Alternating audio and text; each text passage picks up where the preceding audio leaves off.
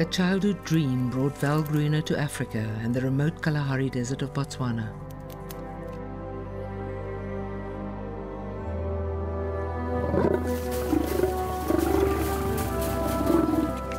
His work at Grasslands game farm, running a volunteer project and caring for captive rogue lions and wild dogs, is fraught with conflict and danger.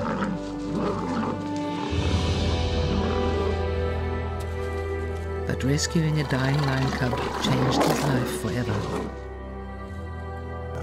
Sirga is a hand-reared captive, born of wild parents. By rights, she should be dead or in a cage.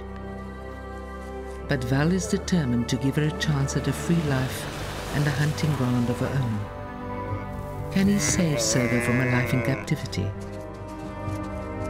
Can he help her rediscover the wild predator within her?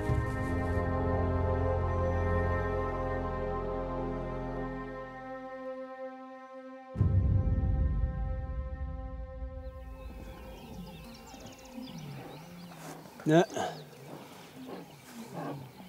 Nicely. Right from the start, Val has walked in the wild with Sirga to stimulate and keep her active. But until recently, hunting with her seemed an impossible dream. Hey, Sirga, stop it. Stop it.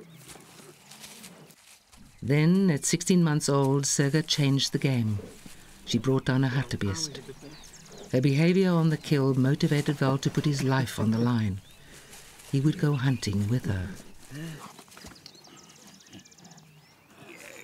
What now? What now? He cannot allow her to hunt alone. If she encounters humans or strays into a cattle farm, she'll be shot. She can only learn to hunt if Val can go with her. It is risky, but it's a once-in-a-lifetime opportunity, because if she can hunt, he can save her from a life in captivity. They have a 10,000-hectare hunting ground to explore. Come, let's go. Can't go like that. Ouch. Hey. Come on. Let's go. They walk in silence, listening. There's something in the brush up ahead. Her body language changes.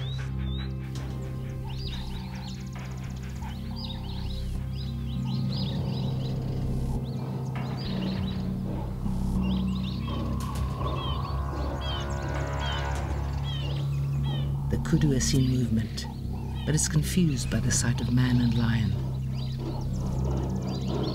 Learning to judge the distance between them and their prey is critical.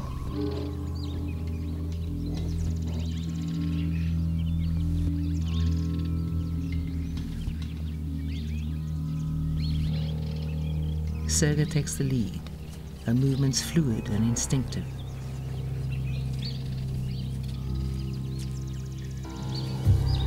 The pliant body that hugs and cuddles Val changes into a lethal weapon. The soft, tawny fur becomes killer camouflage.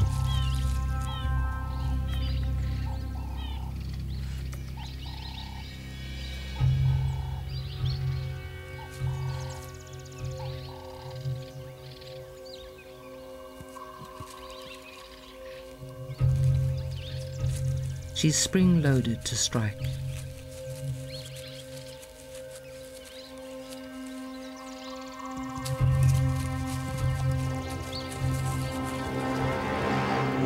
Hear the antelope running, Sirga's trying to make a kill. But she's too impatient, too inexperienced.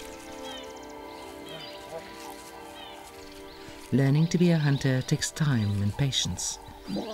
And prey doesn't always have to be antelope. Kalahari lions can't afford to be choosy. Here, prey is anything that's edible.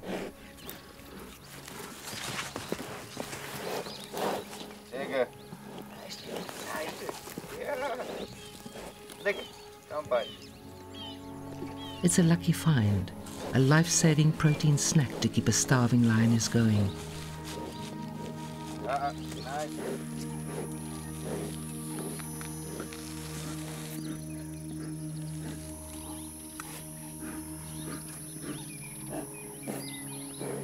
But Val is conditioned to think of antelope as prey. The tortoise is too small, too vulnerable. It's okay for her to play with it, but he doesn't want her to injure or kill it. Sirga's instincts tell her differently. Sirga. Sirga. Nicely. Play nicely. Let it walk away. Releasing the tortoise goes against all her wild instincts, but Val insists. No. No. Hey, don't eat it, no. Can I have the tortoise? No, be nice, it's a friend. I don't think it likes you. Everything in her tells her to bite it, it, but his tone says otherwise. It's rough, it's small. Should we take it? Take it. Don't bite it. Look, it peed itself, so it's scared now. No. She wants it. She knows it's prey, but she doesn't want to displease Val. Come on, stop it.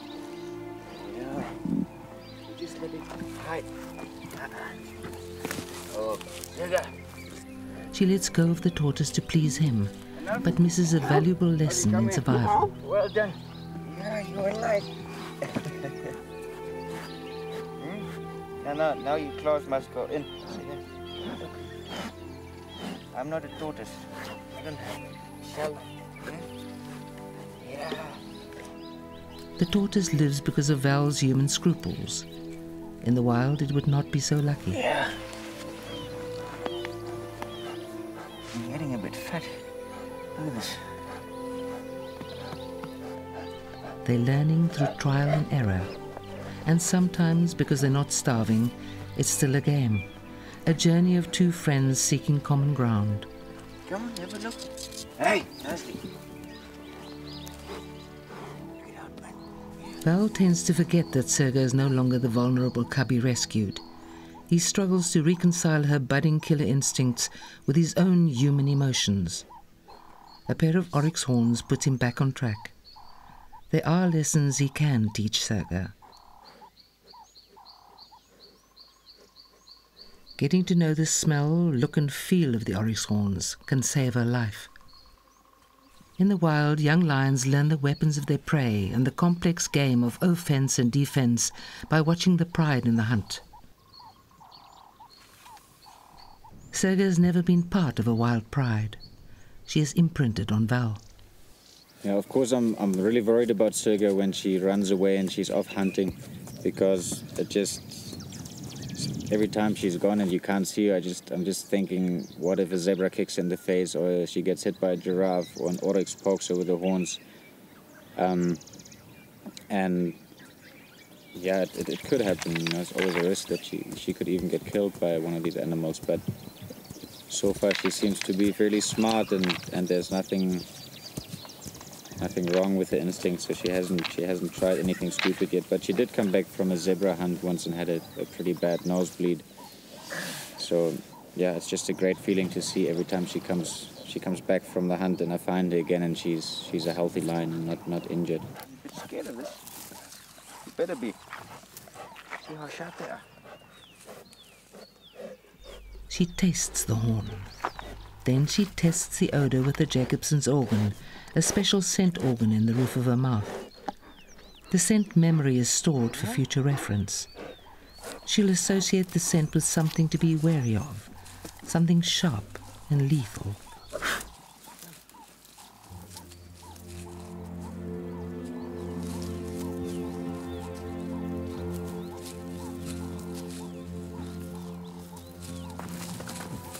The play is slow and gentle. Sirga is a fast learner, but she's naturally cautious.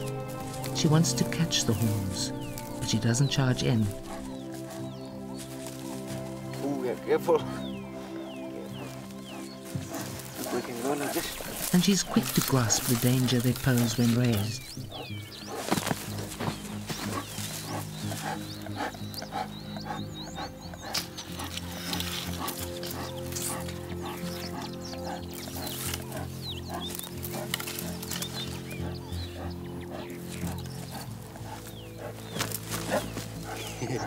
Yeah, they're scary horns, eh? It's a lesson worth learning. Oryx carry the sharpest weapons of all antelope in the Kalahari. He reverses the horns, letting us see them from a different side, making her understand how they can move and change direction, how they can come at her from different angles. He takes no chances. He wants her to remember that chasing these horns entails risk, that they can mean injury, even death. Gonna jump. Watch out. She's careful, but she's not afraid.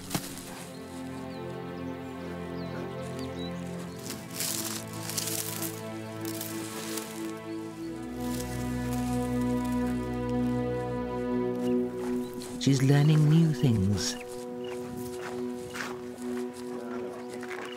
And she's eager to share. After 18 months, there's an easy familiarity between them. She rubs faces with him, transferring scent from glands at the corners of her mouth to him.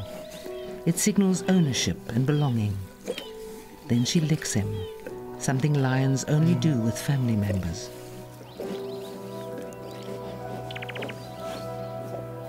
Thank you. It's how Daddy's losing his hair.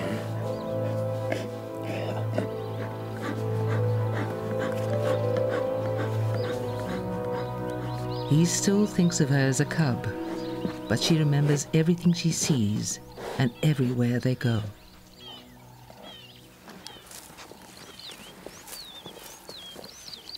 She recognizes the scent on the tracks. It's eland, the largest antelope in Africa. Val is her family, but she seems to understand that he's different from her, that he cannot hear or smell as she does. Her perception of the world is different from his. If they are to succeed in the hunt, Sirga has to take the initiative. He can try and be with her, and he can support her as she's learning.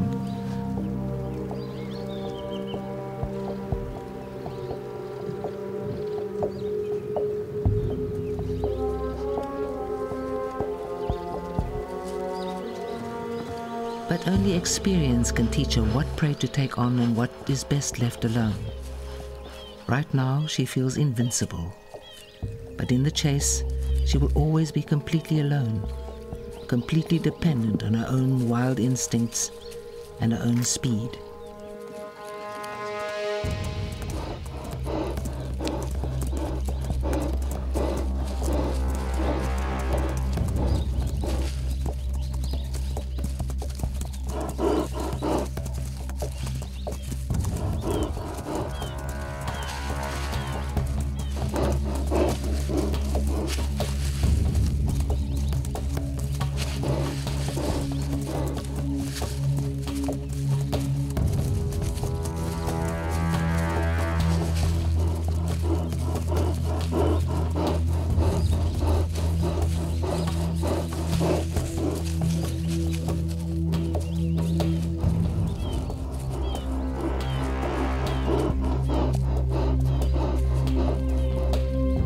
Chasing the elands here, and you can nicely see the tracks. The eland went the other way, and she was a bit too fast, so she just went straight and stopped over there in the bush. Now she's coming back. She has yet to learn that lions are ambush predators, not long-distance runners. Val cannot teach her. She has to learn through trial and error how to set an ambush, how to time a chase, and how to judge when and how to attack. Win or lose, it's to Val that she returns. He is her father, her mother, and her pride. It's time to go back to camp. They won't go hunting tomorrow.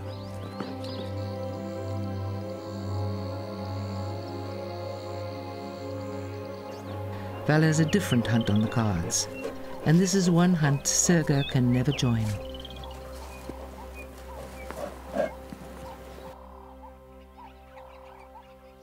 Willie de Graaf, cattleman and owner of Grasslands game farm, has sent a message. He wants to visit old friends in the buffer zone. Val has to shoot an oryx for the occasion, and he and Mikkel Lagarth, co-founder of the Medisa Wildlife Project, are invited to go along. It has been 2 years since Val arrived at Grasslands. He has learnt much about the realities of wildlife management since then. Shooting oryx, wildebeest and eland is a necessity because there are no wild lions on grasslands to reduce the herds.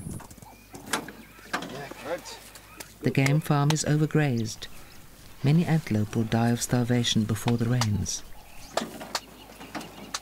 And the meat of one oryx will sustain an entire community of people.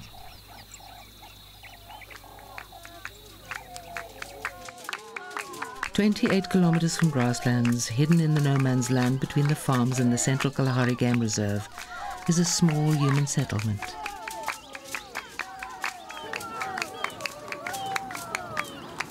These first people of Africa are uniquely rooted in the Kalahari sands.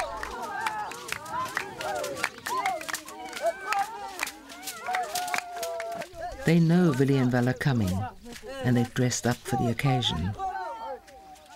Willie grew up with the San Bushmen. He's fluent in 2 of their languages. Some here are old friends. They played together as boys, hunted together as young men, and learned the ways of the Kalahari together. The oryx is his way of giving something back. Val and Mikkel are new to this world. Val is seeing a different side of his taciturn mentor, and he's surprised by the men's obvious enjoyment of Willie's company.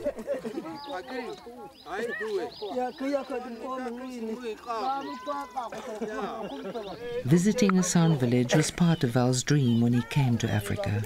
He's completely won over.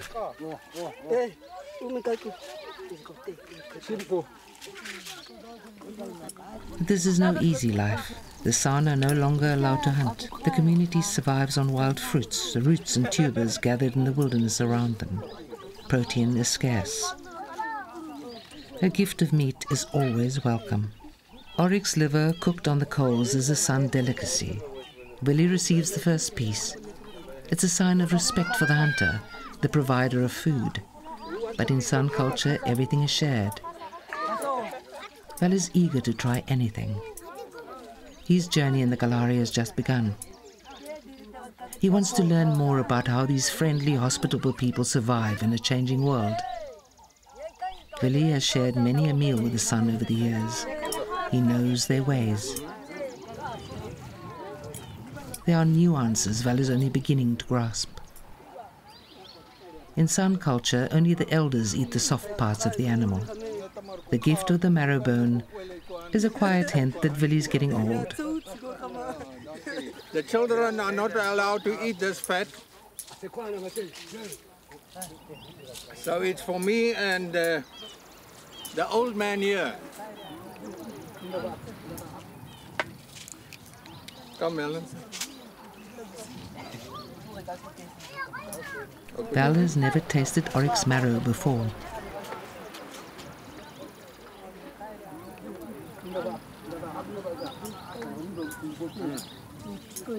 Game meat is lean and often tough when cooked over the fire, but the marrow in the bones is rich in fat, a rare luxury out here. It's also easy to digest, which is why it's reserved for the elderly. The 2 men understand that they cannot let such a gift go to waste.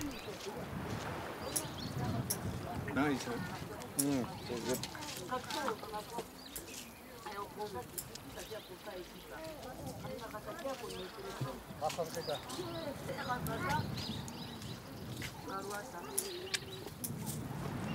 Cutting up the meat and hanging it out to dry is serious business. There's no electricity, no refrigerator around here. What cannot be eaten or dried in the sun will spoil in the heat.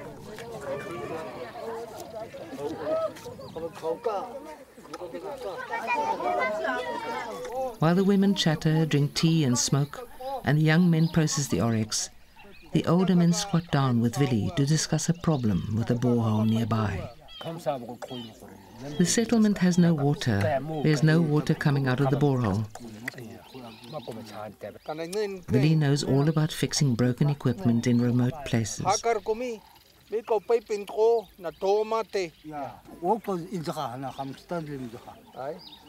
the Sun people was an amazing experience, or still is. They're around every day, and the knowledge they have about the bush and the way they share it, and they're happy to help and to try and educate me a little bit is amazing. And I'm learning a lot from them, and they're just amazing, friendly people, and they live such a simple, easy life, but they're very happy and helpful to help. And the knowledge that's still there, and about the vegetation, mainly what you can use, what you can eat, is just astonishing. The Oryx is a gift to free people living an ancient lifestyle on the edge of modern civilization. It's a gift that deserves a celebration.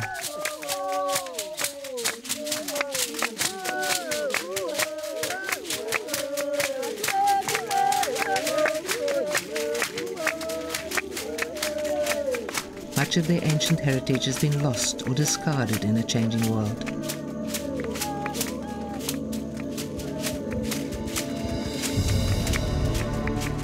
But the old songs remain. They tell stories of a people who knew how to live within the natural world. It is an ancient song sung in an ancient language. It tells an age-old tale of a vast ecosystem without boundaries or fences. It is the story of a wilderness where predator and prey are in perfect balance.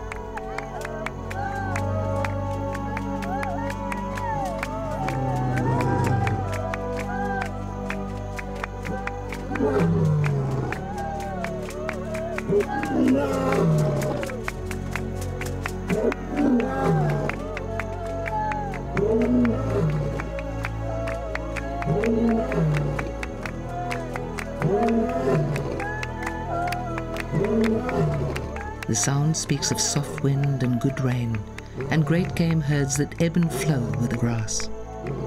The rhythm is the heartbeat of the hunter, free to find new hunting grounds, and free to find his own kind in far-off places.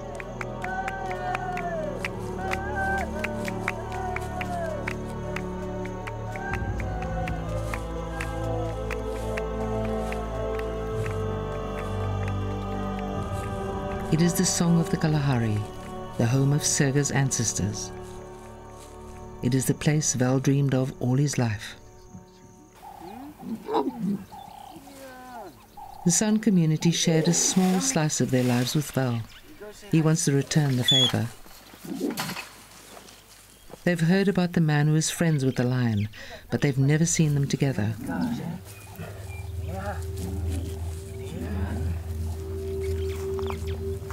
Sirga's uneasy.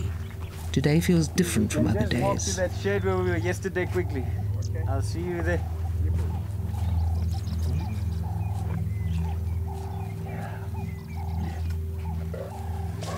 She doesn't know what to make of the people, and they don't know what to make of her. And they all wanted to come see you because they've never seen this, but they've heard about you. Yeah. And we'll talk about this now for a long time, Sirga. Yeah, I always wanted the Sun people to meet Sirga because a lion is such a scary and big enemy for them. It's just a thing they don't like, and that they actually rather want to see dead than alive. And yeah, meeting Sirga obviously must be a crazy thing for them to see that a human can hug a lion and interact with a lion like that. And it was amazing to see when they actually arrived how they were all sitting on the car and they became dead silent. And I've never heard it before that the Sun people were just completely quiet. And obviously they were quite amazed, but I think also quite a bit scared, but it definitely must have left a big impression with them. The feeling is mutual. It's an awkward encounter. The faces of the people reflect centuries of fear and apprehension.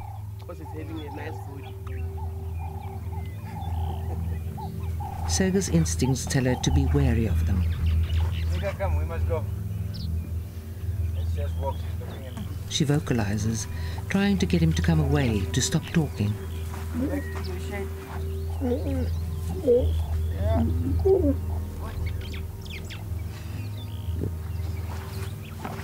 Okay, friends, can you just go there to the main camp? Aye.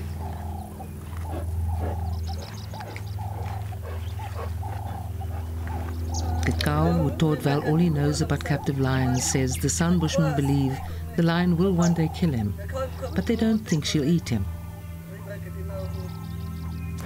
Sirga remains on edge. Val wants the San people to see that lions are more than just mindless killers. He's not sure if he made any headway today, but it's a start.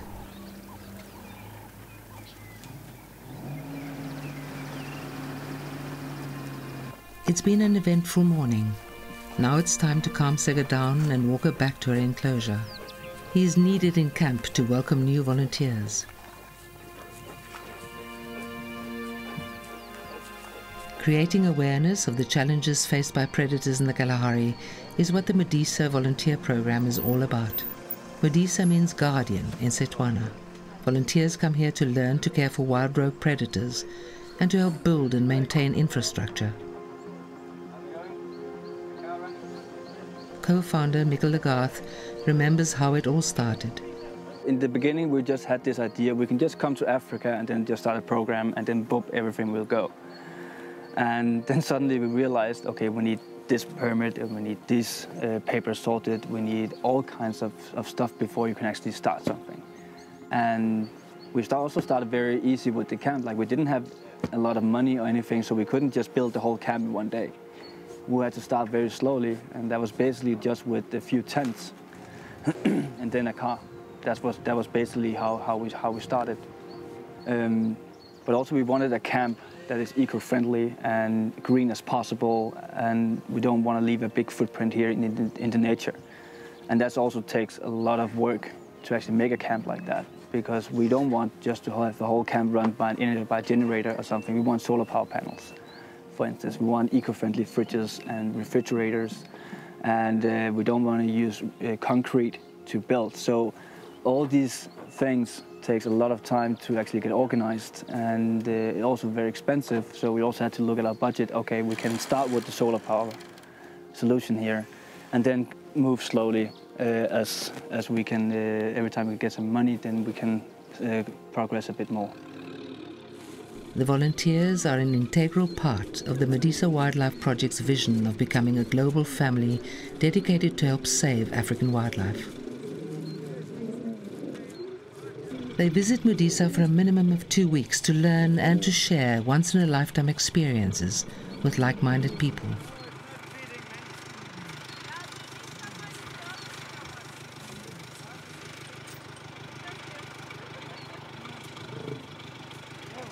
Most are from a world where wealth and the latest digital device and social network determine social status.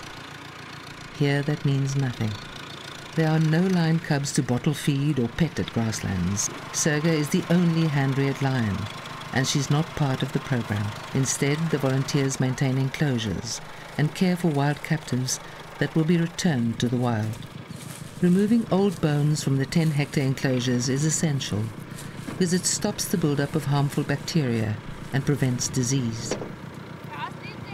In the wild, scavengers like barana hyena, jackals and honey badgers remove and scatter the bones. Here, people do it for them. Val makes sure that the lions are well fed before cleaning commences. It's an experience none of these volunteers will ever forget. But Val knows lions are opportunistic by nature. The 6 males are wild and dangerous. They're different from Sirga. An accident will mean the end of his life and work here. Caring for any large carnivore leaves little room for error. At an adjacent enclosure, volunteers are preparing an area for a new experiment. Val has been frustrated by captive lions escaping over the high fences. There's no electricity in this remote area, and the cost of electrifying the enclosures with solar power is exorbitant. The short fence inside the enclosure can be powered by a much less expensive solar energizer. Okay, it's 9,200 volts now on the fence. That's looking pretty good. It should stop the lions from jumping over or digging underneath the main fences. Yeah, it works.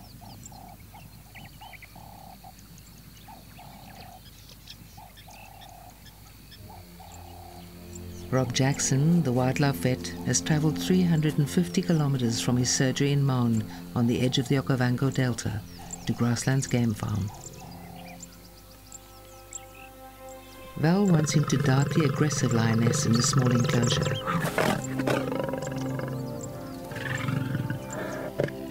Her enclosure is littered with old bones, and no one dares to clean it.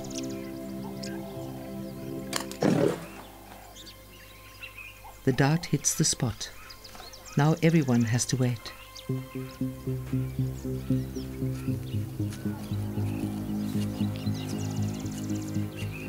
It's not long before the tranquilizer does its job. Rob has given her a light dosage to transport her to a large new electrified enclosure. She's drugged but aware of her surroundings.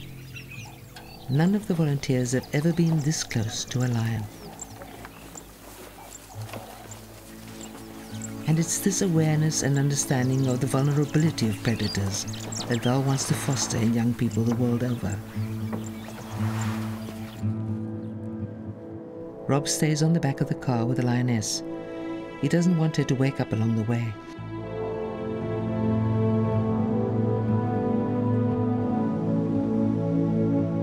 Five minutes later, they're in the 10-hectare enclosure. Rob does a quick examination. She has lost muscle during her time in the small enclosure, because she's had no exercise. Apart from that, she seems healthy. He'll analyze routine blood samples for telltale signs of infection or disease once he's back at his lab in Maun, and report back to Val. Val has been working closely with Rob since his arrival at Grasslands, and it was Rob who helped him rehydrate Sirga when he found her as a small cub. Since then, he continues to help and give invaluable advice on how to look for signs of illness, malnourishment or parasites in the captives. And he's on standby in case of an emergency.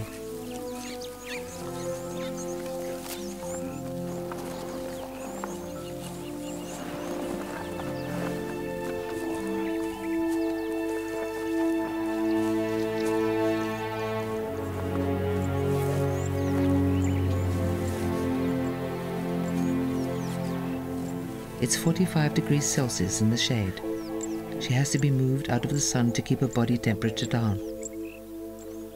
Rob shows Val how to position her so that she won't choke if she's nauseous. Have we got water? The water helps ensure that her temperature doesn't spike.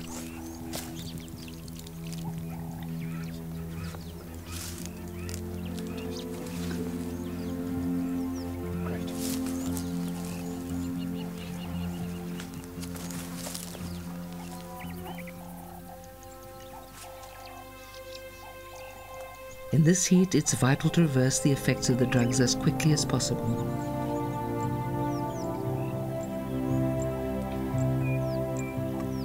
Val is relieved. All right, I think everybody can start moving off. Yeah, we had 4 young male lions here that were causing trouble and escaped the cages quite a few times. So we had to lock them up in a prison because they ended up sitting inside the lodge area one evening. And of course, it's not nice to see them there, so we've been working on an electric fence now, which we have here. And it's finished today. The electricity is working, so we can start moving the lions back into the big cage. The first lioness is safely settled in the electrified enclosure. He's decided against darting the blonde boy's mothers. He'll try and trap them in lion traps instead. Okay, let's just put them next to the gate here, and tomorrow we can just carry them inside quickly. Setting up the lion traps takes time. Val knows these females are wary. Finally, everything is ready. All they can do is wait. But where lions are concerned, things seldom go according to plan.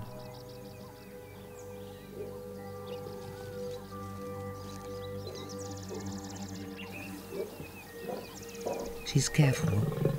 She's been caught in a trap before.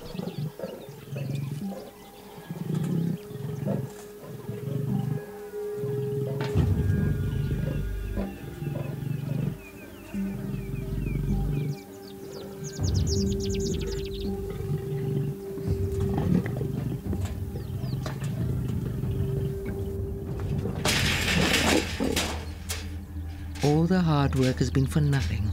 She won't go into the trap again. Instead, she tries to reach the bait from the outside. The second lioness hangs back, waiting to see what happens next. Her pride mate is more assertive, more aggressive.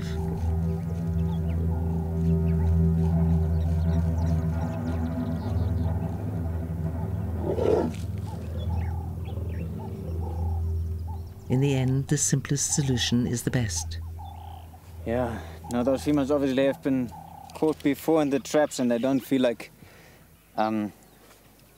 going into the traps. They've been spending hours just going around them and picking the meat through the wires from the outside. So it makes the doors from the trap shut so easily. So now we've just decided to cut a hole into the existing fence between the two enclosures where we want to move them. And we'll try to lure them through here with a bit of meat, and hopefully that works. And we're just hoping that they don't end up running in between the electric fence and the old fences. But yeah, a bit of a surprise. We'll see how things go. Soon, seduced by the meat, the first lioness finds her way through the hole in the fence and into the new enclosure. It doesn't take long before a more timid friend follows suit.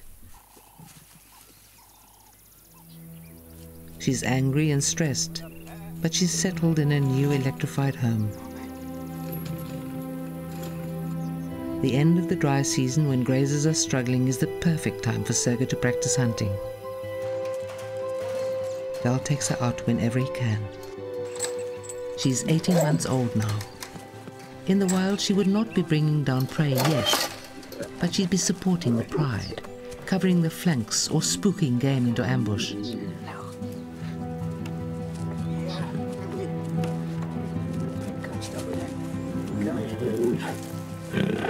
But she would pounce on any weak or sick animal that came her way.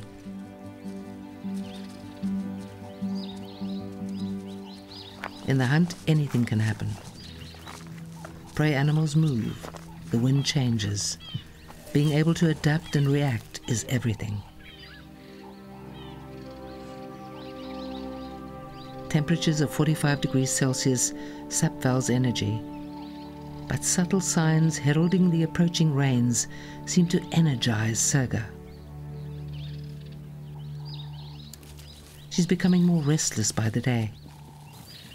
She's moving off on her own, searching, and her search is charged with new purpose.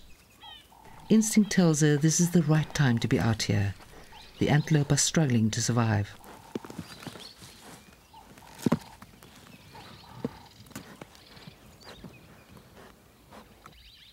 The smell of the dead eland is overpowering in the heat. There are few nutrients left in the winter vegetation. It's starved to death. She inspects the carcass. She memorizes the scent of death. Come on, Sirga, let's go. There's a spring in Sirga's step. Her blood tells her this is a unique moment in time, an opportunity. The wildebeest see the hunters, but they're weak from hunger. They're slow to react. The urge to hunt stirs deep within her. This is what it means to be a lion. There's a straggler behind them. She reacts on instinct, changing course. Then she charges. At 18 months old, Sirga brings down her first wildebeest. It's the moment of truth. If she attacks him now, there'll be no more hunting with her.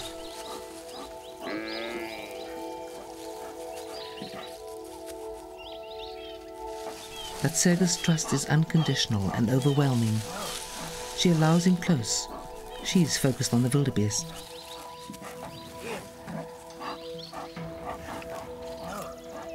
Take the throat. Here. He wants her to put it out of his misery. She's not interested in his human qualms.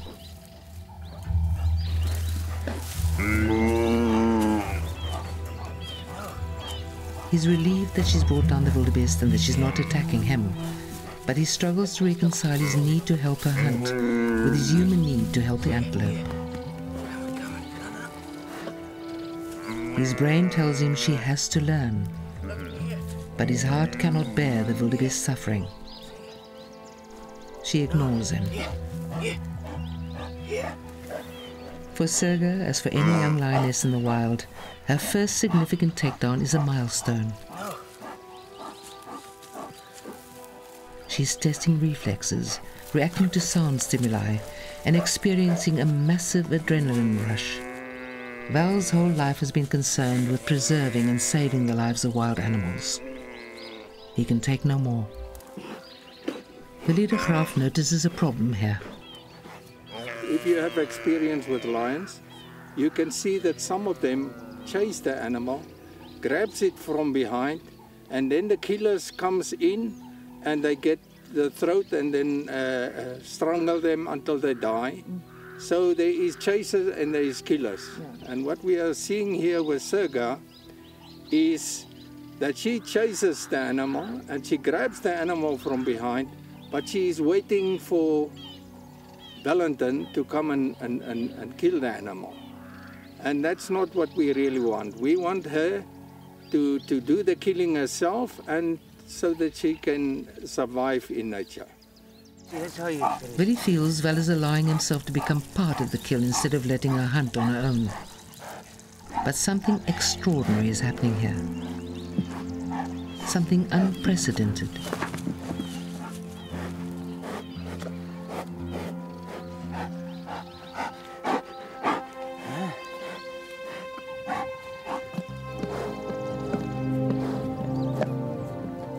For the first time ever, a man and a lion are sharing a kill. In the heat of the moment, when her blood is up and her killer instincts are at their peak, Sirga accepts Val's presence.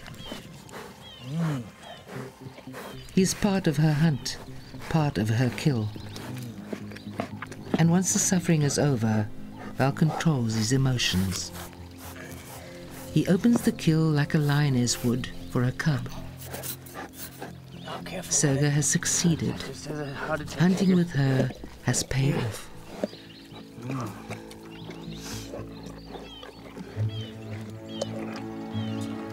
In the wild, every lion kill becomes a battleground for survival. But Sirga makes allowances for the man. She doesn't compete with him.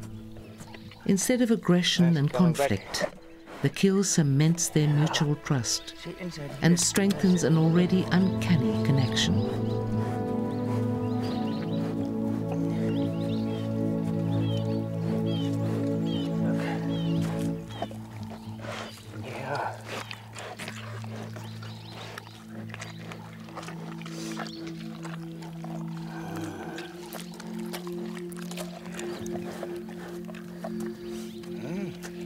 It's your first wildebeest. It's very nice.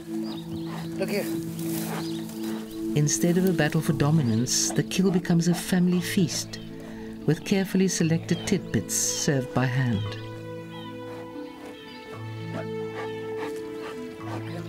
Here, you must eat inside here. Look.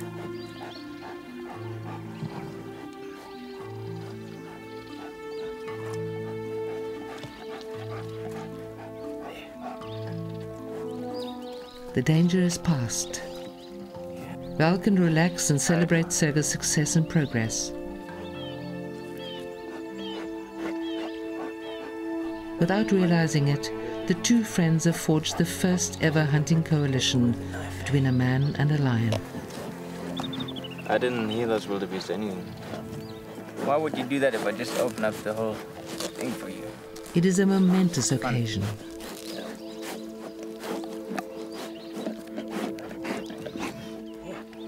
The wildebeest isn't prey anymore, it's food.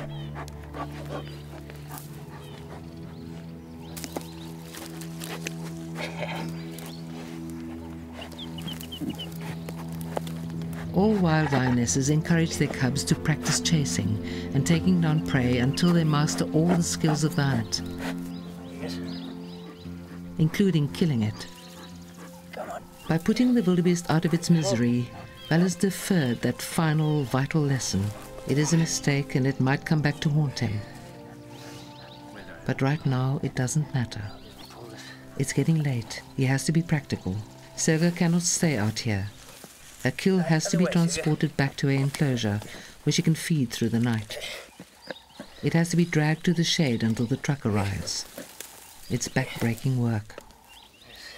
Yeah, hunting with Sirga is something that I never expected to happen in that way at all, and I never had to teach her how to hunt. It's just bringing her out into the bush where there is antelope and where there's wildlife is just what gave her the opportunity to practice hunting a lot, and the skills that's there, the instinct to hunt every lion has, and I doubt that nobody can teach a lion that. That's just what's there, like we have in a normal domestic cat that will catch a mouse. So a lion will eventually catch an antelope, and that's just what happened, and that I was able to be part of it is just something that happened along the way that I didn't expect at all. It was more the thing that I was scared of. What will happen if she kills something? Will she be aggressive towards me like lions would be with each other often, or not? And she wasn't at all. She actually waits for me to help her when she is catching something, and you don't want the antelope to suffer. So obviously I try to go there, and once she has it down and it's already going to die, if I can help it by cutting the throat to make it quicker, it just helps the whole thing. And I guess that's what another lion would be doing if she would be hunting in a pride, as lions usually would. But that was something that I never expected, and it's just, yeah, it's an amazing experience, and I guess a very unique thing that happened. No, I don't think Sirga will ever kill me. It's just like you have a friend and you trust each other. There's no reason for her to kill me, and I know she could, but I never think about that she might do it. There's no worries. You know, we're gonna build you a big cage. You don't have to worry anymore. I don't have to worry that you eat somebody when you're walking around. We can maybe give you a boyfriend, and if you're lucky, you can have babies with a boyfriend. Only if Daddy likes him. Otherwise, we get a new one. Yeah. That'd be nice. Val is elated. Sirga has taken a giant step towards independence. He's beginning to see the world through a lion's eyes. And he's discovering just how observant and inventive large predators are. Don't eat it. I can't open your cage anymore. Success in the hunt has come just in time. A stiff breeze chases in the clouds and delivers the first tentative showers.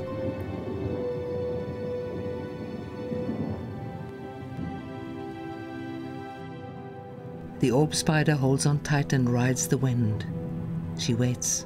The rain will bring the insects to her trap. If things go according to plan, she will have young, and perhaps also a small husband to devour before long. This year, like every year, the Kalahari holds its breath for good rains.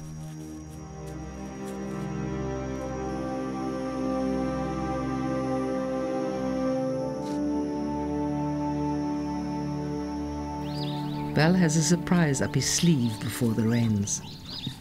Their bond is stronger than ever, but as Sirga matures, she's bound to become more independent.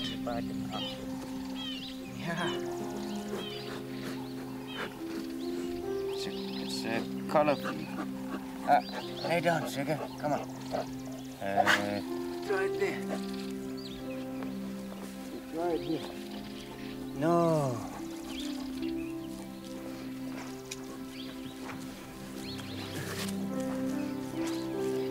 Don't bite that piece, it's gonna break. See, it comes off, and then it just goes on like that.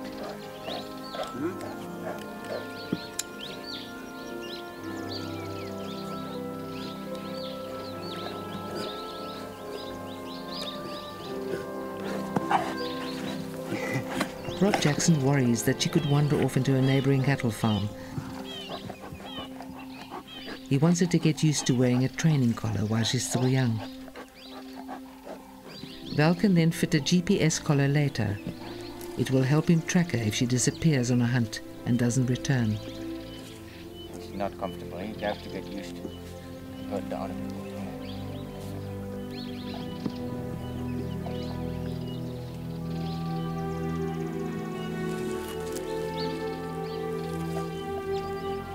It's not nice, eh? Well done. Well done. You don't have to worry about it, just stay there. The collar disorientates her. She doesn't know what to make of it. Try as she may, it won't budge.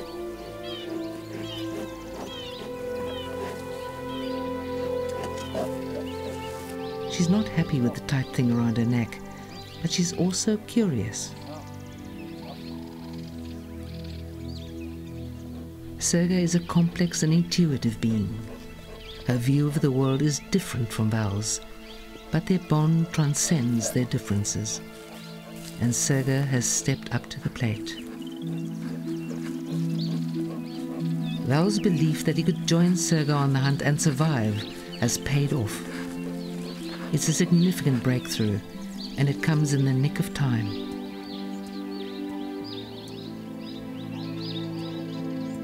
The future looks promising, but the rainy season will bring dangerous new challenges for the two young hunters to overcome.